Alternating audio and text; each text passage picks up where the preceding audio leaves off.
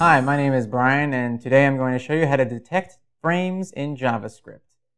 So you might want to detect frames in JavaScript because it's hard to tell whether a website is using iframes or not. If a website is using iframes, usually it's just within a window showing you a different website entirely. So you can use JavaScript to find out if your window is the top window, and that will indicate whether or not it's an iframe or not. You're going to add if and then window.self equals window.top.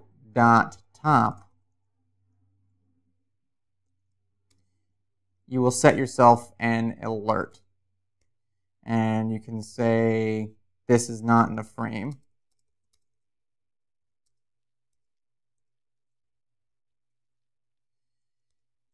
Otherwise, the alert should be this is in a frame.